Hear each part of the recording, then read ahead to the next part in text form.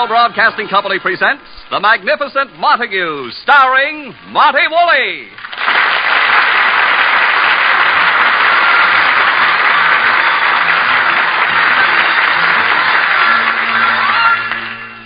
In 1926, reviewing Edwin Montague's great performance in King Lear, Burns Mantle referred to him as the Magnificent Montague. Edwin never forgave Burns Mantle for that understatement. Today, still happily married to his one-time leading lady, Lily Boehm, Edwin Montague courageously remains true to his conviction that he is the world's greatest actor. In the last 8 years, he's refused to act in any play in which he did not have the starring role.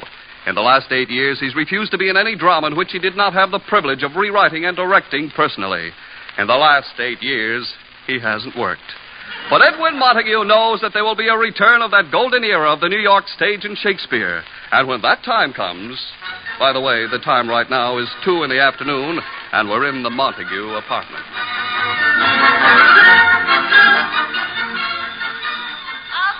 Okay. Take it easy. You'll last longer. The residence of Edwin Montague and Miss Lily Boehm, they ain't up yet. Who knows when? They're actors. It could be 10 minutes. It could be next Tuesday. Who knows? Oh, I'll take it, Agnes. Here, honey. Please get me some coffee. Hello, Charlie? Well, I really haven't asked Edwin yet. You see... Now, wait, Charlie. I promise I'll ask him as soon as he gets up. And what's more, you can tell them he'll take the job. Yes. Goodbye. Here's your coffee, honey. Agnes, what do you think? My husband, Edwin Montague, is going to work. You're kidding. No. This is the end of one of the world's biggest non-profit organizations. Agnes, you'll see. He'll be easier to get along with. He'll be a changed man. Yeah, I guess so. Still, it was kind of fascinating watching him gracefully slide from unemployment insurance into Social Security. So he found a play, huh? Well, it's not a play. He's going into radio. Agnes, my coffee. Oh, leave some dishes for him to smash when I tell him about it. Radio. And he doesn't know yet. Agnes, a job will snap him out of this dream he has that he's still the foundation of the American theater. Otherwise, he'll spend the rest of his life sitting around the proscenium club with those broken-down hams. You mean the rest of the broken-down hams? Agnes, that'll be quite enough. The big matinee idol. The Sinatra of the 20s. The way he lords it around this house. Agnes, stop. The great Montague, the great windbag. Stop. The big actor. And all the time it was you who had more acting talent than he ever hoped to have. Go on. You know what, honey? What? You're a bigger ham than he is. I never doubted it. Oh, now, please, Agnes, no fights with him this morning. Everything's got to go right. Did you get his imported kippers? I could only get the domestic kippers. Oh, well. They're the same, aren't they? Identical. They taste the same, smell the same, feel the same. Good. But he'll know the difference. I never seen such a lowlife who lives so high. Agnes, please. English kippers, British clothes, imported shoes. What's he trying to do, single-handedly pull England out of the red? Agnes, just this morning, don't say anything that will irritate him. He's up. Get his breakfast ready. He's doing his morning vocal exercises already. That means he's finished combing his beard. Oh, brother, he takes care of that beard like a chorus girl with her first mink. Now we'll start roaming the hills. I roam the hills.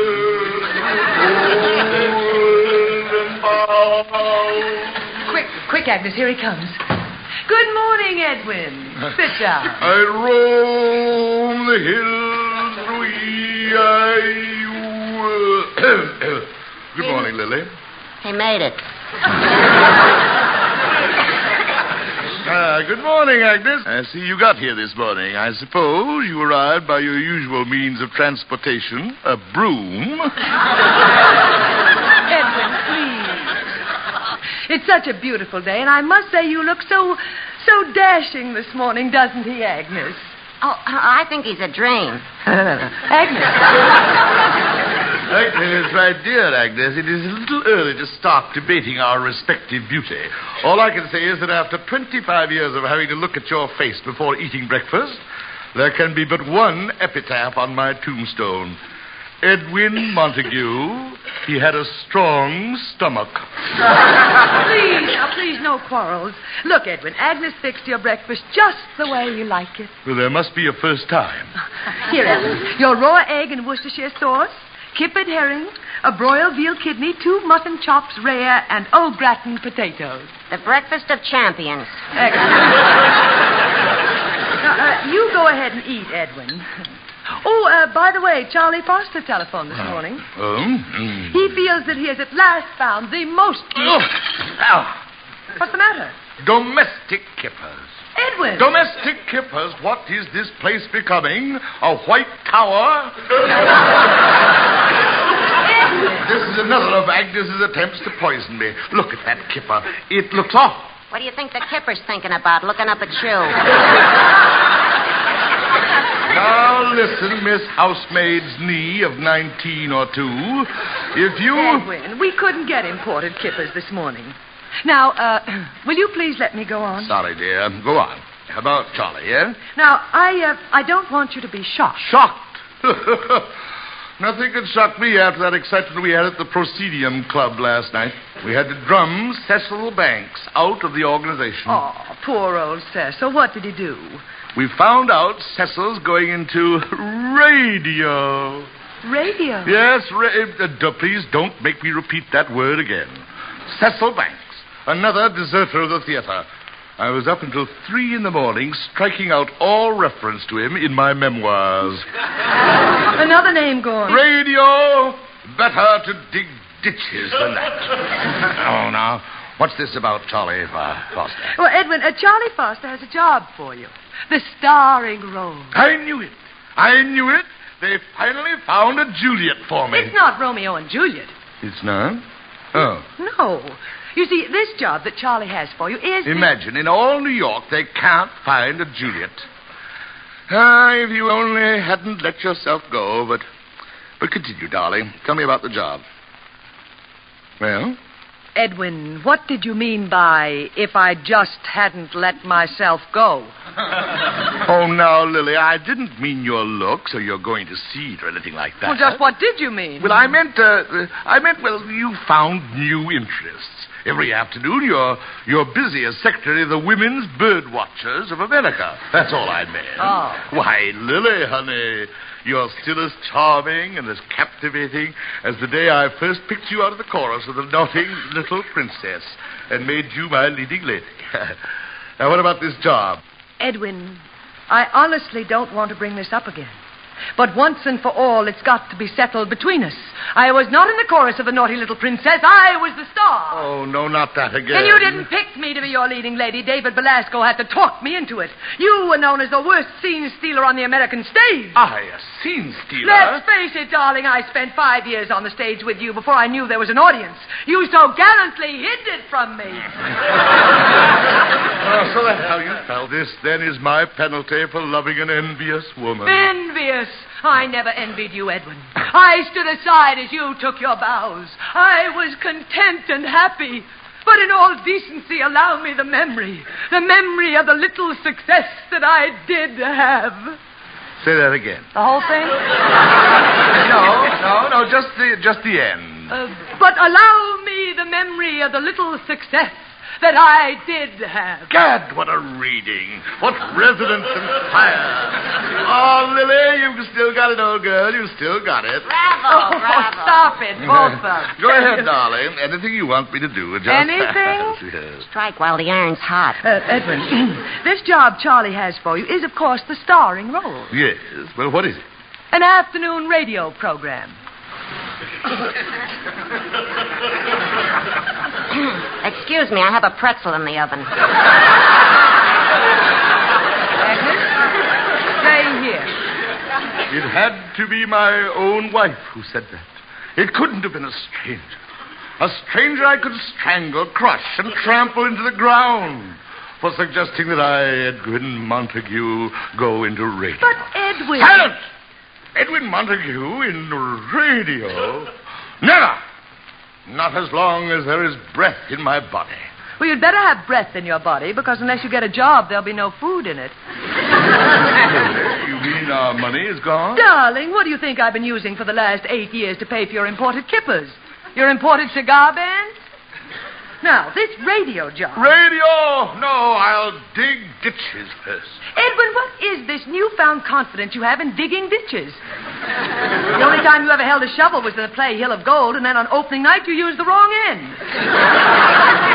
Oh, Lily, anything but radio. My friends at the Presidian Club will stone me. The Shalimar Soap Company will pay $200 a week.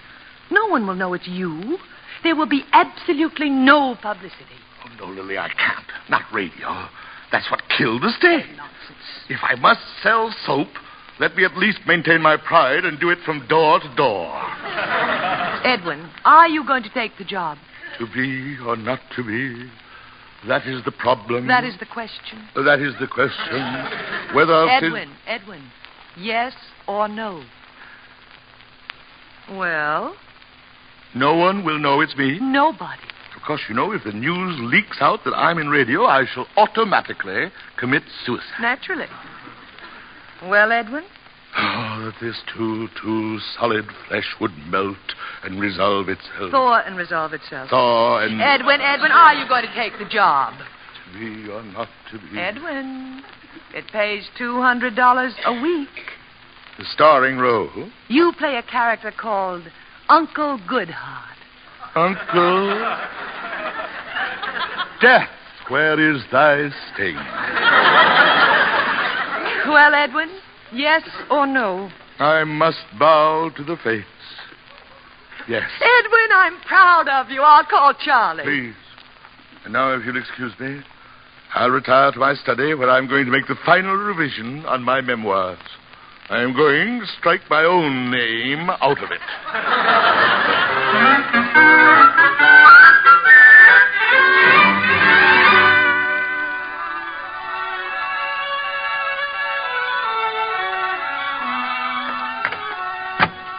Have you the orange juice? Got it. Black coffee? It's all here. You're sure it's 8 o'clock? It's 5 after. You going to wake him up? Here goes. Edwin, darling, time to get up and go to the radio station for your first program. Try again. Put some beef in it. Edwin, darling, it's time to get up. Help me out, Agnes. Okay, you take one ear, I'll take the other. Let's go. Edwin, darling, it's time to get up. Wait. He's stirring. What's happened? What is it? Time to get up, darling. It's 8 o'clock. 8 o'clock. 8 o'clock? Gad, I've overslept. No, dear, you don't understand. It's 8 o'clock in the morning. Morning? Well, that's ridiculous. Look, it's dark. The sun shines in the morning. I read that in a book somewhere. Now, sit up, sweetheart. Agnes, the black coffee. Right. I hope it's still hot. It is here. All right. Now, Edwin, this coffee... Edwin? Edwin? Come on, Agnes. Edwin, darling, it's time to get up. Oh, Lily, this is ridiculous. Why, even as a baby, I never got up until noon. Now, just drink this coffee, sweet.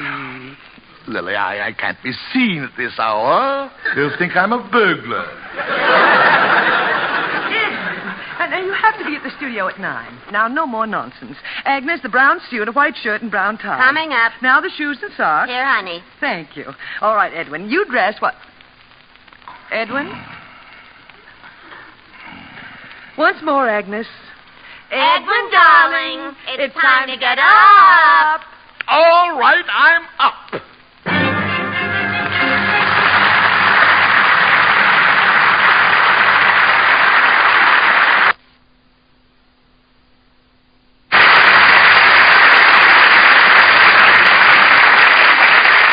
Ladies and gentlemen, tonight is the night for the return of Duffy's Tavern. Your host will be the ungrammatical Archie, played by Ed Gardner. Duffy won't be there as usual, but he will be represented by his undeniably charming daughter, Miss Duffy. Clifton Finnegan and Eddie the waiter will also be on hand to join in the mischief, which Archie will undoubtedly cook up. The chimes are your invitation to top Friday evening listening later tonight with Duffy's Tavern over most of these NBC stations. And a reminder, this Sunday on NBC, it's the big show once again, an hour and a half of the best in comedy, music, and drama.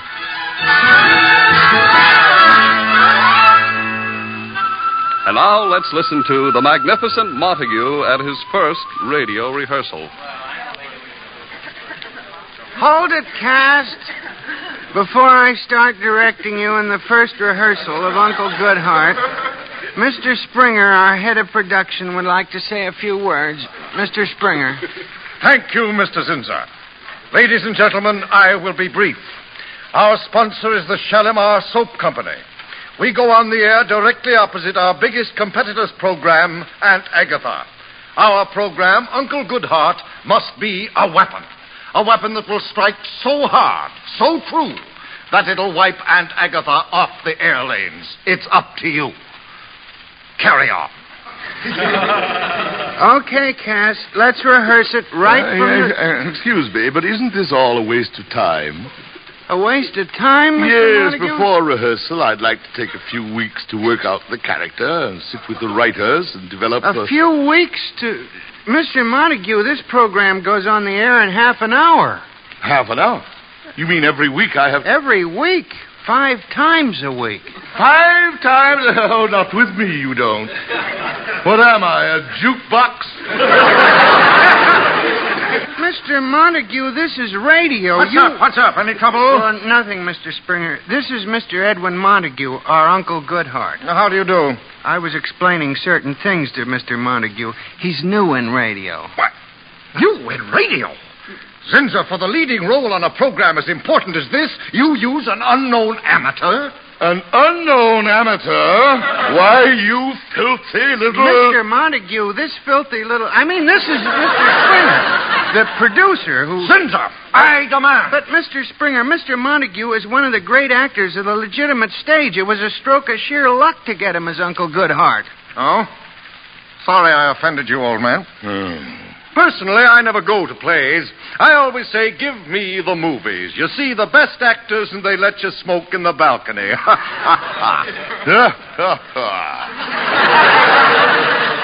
The movies. My dear sir, it's men with brains like yours that make morons overconfident. Rehearsal. Okay, cast, let's go. No music, just a dry run. Bartley and Melissa, drive up. Sound.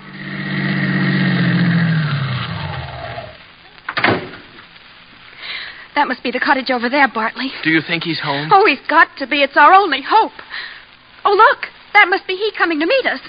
Hello, Uncle Goodhart. Hello, and bless you. Hold it. Mr. Montague, you were off mic. Off mic? Yes. Please speak into the microphone. Thank you, but I don't use a microphone. Yes. Let's take it from... I beg your pardon, Mr. Montague? I said I don't use a microphone. You don't use a microphone? And my good man, this may seem strange to you, but I come from an era of the theater where an actor's voice did not need the aid of these artificial doodads in order to be heard. My voice projection is famous, you know. But, Mr... Never! The voice that has shaken the very last Rosemary Theater in New York refuses to be party to this mechanical subterfuge. Mr. Montague, radio... Never. Now. What's the trouble? Oh, nothing, Mr. Springer. It's just that Mr. Montague doesn't want to use the microphone. Now, if he doesn't want to use the... He doesn't want to use the microphone. He doesn't want to use the microphone. I assure you I can be heard without a microphone. How about the people in Denver? Zinzer, I hold you personally responsible. Please, Mr. Montague, ever since I saw you in Macbeth when I was just a child, you've been my idol. Please trust me when I say, in radio, you have to speak into a microphone. Well, very well. So you saw me in Macbeth, eh? Remember this? I will not yield to kiss the ground before young Malcolm's feet, and be baited with a rabble's curse. I throw my warlike shield. Lay on, Macduff! Huh? Wonderful, wasn't it, Mr. Springer? Zinzer, remember when I said without a microphone they wouldn't hear him in Denver? Yeah? I think he could do it. Well, we'd better get on. Mr. Montague, we'll take it from where Melissa and Bartley approach you. Page 5. Page 5. Here it is. That must be the cottage over there, Bartley. Do you think he's home? Oh, he's got to be. It's our only hope. Oh, look. That must be he coming to meet us. Hello, Uncle Goodhart. Hello, and bless you, my children. Why, as I live and breathe, if it isn't Zeke Chickering's little girl, Melissa. Oh, Uncle Goodhart. And mercy be, child, for the way you're blushing, I'll bet this tall, good-looking fellow with you is your beau. Now, fess up. Fess up. Please, Mr. Montague. Fess up. I should very much like to meet the writer of this epic. I've never seen a 3-year-old operate a typewriter before. Please, Mr. Montague, we're trying to get a timing. Your line, Bartley. I am Bartley Boswell, Uncle Goodhart. Doc Boswell's son. Oh, Uncle Goodhart. Something terrible has happened. Bartley and I can't get married. Now, come, child. We must look at the sunny side. Hold it! Mr. Montague, you'll have to speed that up a little. Speed it up. Yeah. When you see me twirl my index finger like this, it means speed it up. Your index finger. Mr. Zinser, I am an actor, not an orchestra. And I refuse to be conducted like a 3-piece band. I shall read it as I feel it, and you keep your finger out of it. But Mr. Montague, the character... Young man, are you telling me, Edwin Montague, how to read a character? All I was... You, a radio director. The lowest point a man can sink to and still stay out of jail for vagrancy. You dare to do what even the great Velasco never presumed to do? Tell Edwin Montague how to play a character? 1 minute to our time. 1 minute. Mr. Montague, the script is timed for a certain speed. You must fit into it. I fit into this anthology of cliches. It must fit into me. Zinser, get rid of this troublemaker. I'm going. 30 seconds. Where's my hat? Mr. Montague, we're going on the air. It's a gray Homburg with a green feather. Sabotage! That's what it is. Mr. Montague, you can't walk out. I won't. I'll run.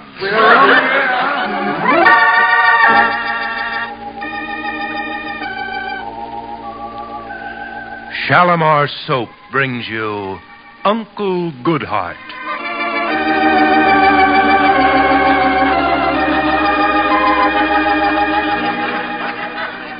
He was sent here by Sapperoni Soap. He's a dirty spy.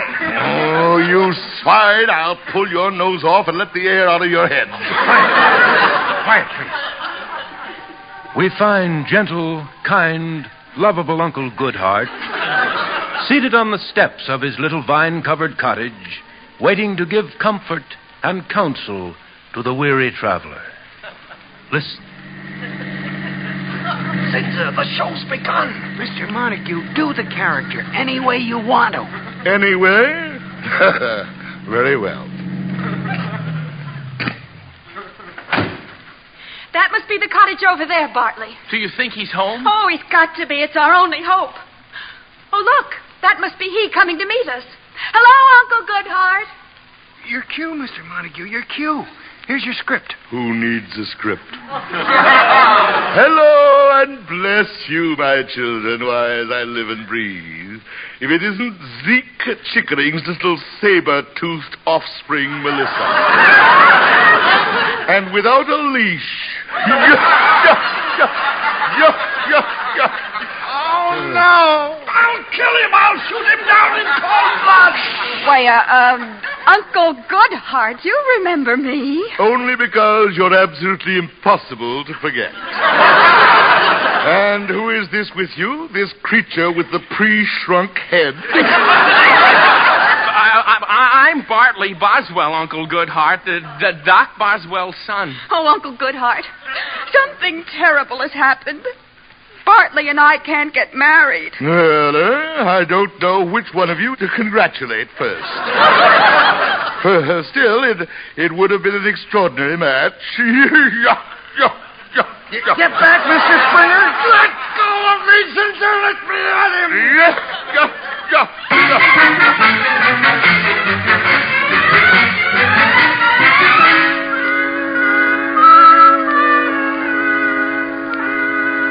Agnes, that sounds awful. What else did he say on the program? Then he tells us Bartley and this Melissa there's only one solution for their problem.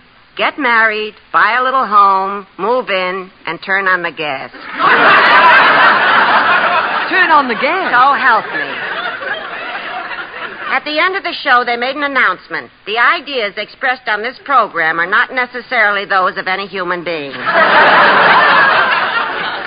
so afraid something's happened to him. It's been an hour since his program was over. Maybe he's in jail. There must be a law against what he did to the air. Agnes, this is no time. Shh, here he comes. Edwin, what happened? Well, it's been over an hour. Sorry I'm late, dear. I had to keep circling and backtracking to shake them off my trail. Well, the phone's been ringing continually. A Mr. Zinzer and a Mr. Springer have been trying to get you. Lily, you didn't tell them where we live. Now, Edwin. I think Springer carries a gun. I saw him reaching for something as he lunged at me when I ran out of the studio. Well, he should have caught you. I was at the birdwatcher's office, but Agnes heard the program. The whole thing? The whole thing. Even... Even... Oh, Lily, after what I did to it, radio can never recover. The theater shall live again. Oh, Agnes, there's someone at the door. Edwin, how could you have done... I struck a blow for the theater. I stand here brave and unafraid. It's the Mr. Zinzer and Mr. Springer. Lily, you have to hide me. Show the gentleman in. This way, boys. Check your hardware. Mr. Montague. Now, look here, Springer. The man who brought you up the elevator is a Golden Gloves champ. I can have him here in 2 seconds. Mr. Montague, if you wish me to crawl at your feet, command me. Crawl at my feet. Mr. Montague, will you ever forgive my horrible presumption in trying to tell you, the master, how to play a character? What is it? If you wish me to kiss your boots, command me. Look, if you came up here just to make love to my feet, you're Mr. Montague, the moment Uncle Goodhart went off the air, the telephone switchboard at the station lit up like a Christmas tree. Listeners all over the country are still calling to tell us at last a real down-to-earth character's been heard on radio. A real... Why, man, you hit the nation with the impact of a howitzer. I did? How could we have been so blind? It was you with your unerring dramatic sense who knew that the public wanted a contrast to the sweet, kindly, sentimental, old homey radio characters. You gave them something new, a salty, down-to-earth, real, living Uncle Goodhart. It's the greatest thing since Just Plain Bill. Just plain who? One man telephoned all the way from Council Bluffs, Iowa, just to say, yuck, yuck, yuck. It's sweeping the country. Gad. Come, Zinza. We must let Uncle Goodhart rest so he can reach new heights in tomorrow's episode. See you in the morning, Mr. Montague. Silly, they're crazy. They're madmen. People listened to that horrible thing I did, and they liked it. The Magnificent Montague does it again. What have I done? What have I done? Well, whatever you did, dream boy, keep doing it. It means imported kippers from now on. Lily, you've missed the whole point. The whole point? Yes, it just struck me. There I was doing my best to be bad, and I couldn't. What came out was great. Well, of course. Lily, I suspected it for many years, but now at last I know. I am truly magnificent.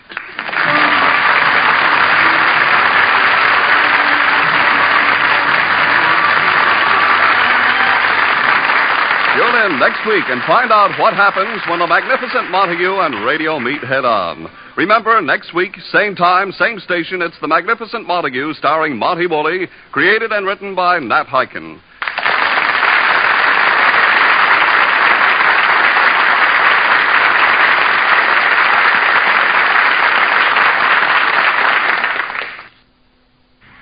This is NBC, the National Broadcasting Company.